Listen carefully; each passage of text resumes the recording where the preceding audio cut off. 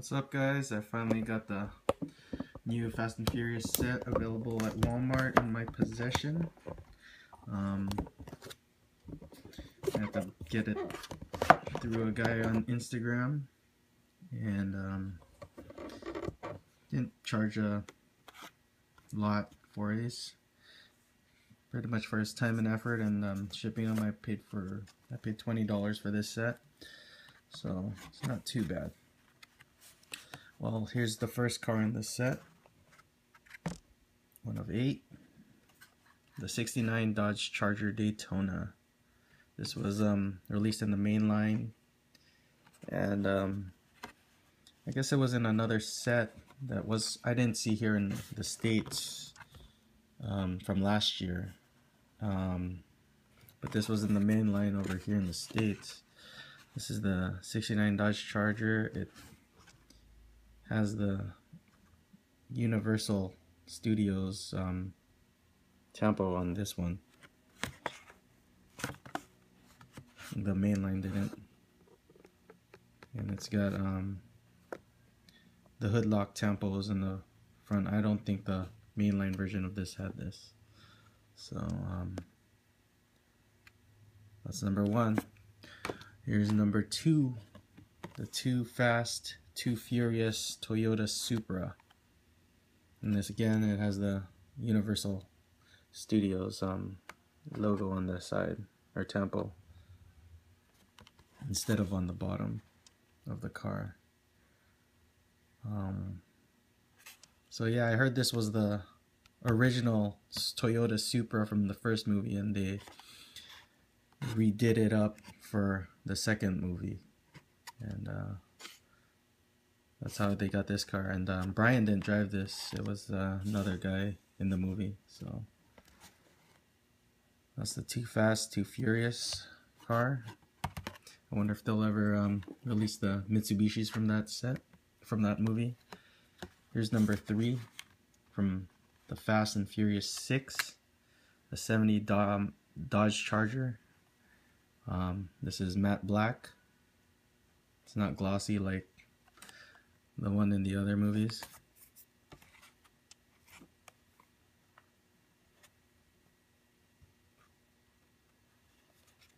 Still chrome inside, chrome seats, and blacked out front. Here's number 4 in the series, the '72 Ford Gran Torino Sport from the Fast and Furious. I guess that's the 4th installment of the movie.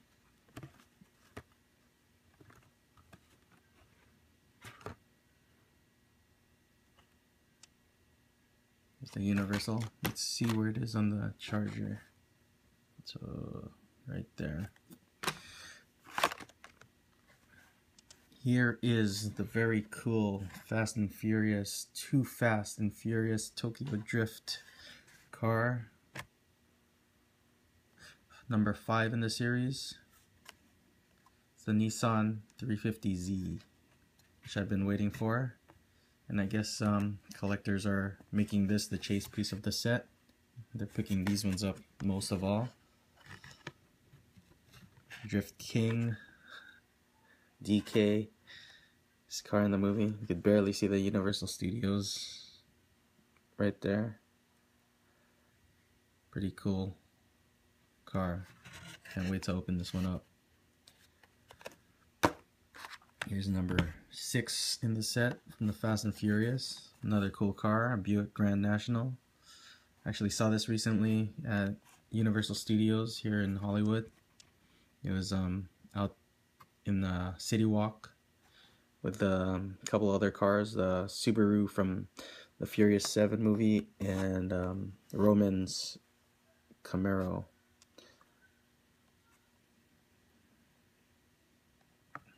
This one's pretty cool too. Looks a lot like, I believe it's a Boulevard version of the Grand National, or a different set, but there's one with real riders and it almost looks the same as this. Here's number 7 from the Fast and Furious, the Subaru WRX STI.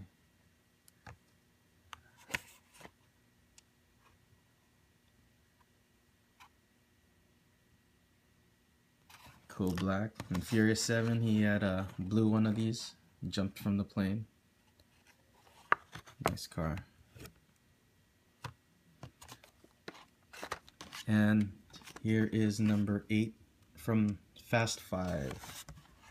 The Ford GT40, the one that got them into trouble. Because it had the drug, or the chip from, with all the guys, drug stuff. Locations, I guess. Here we go, the Ford GT40.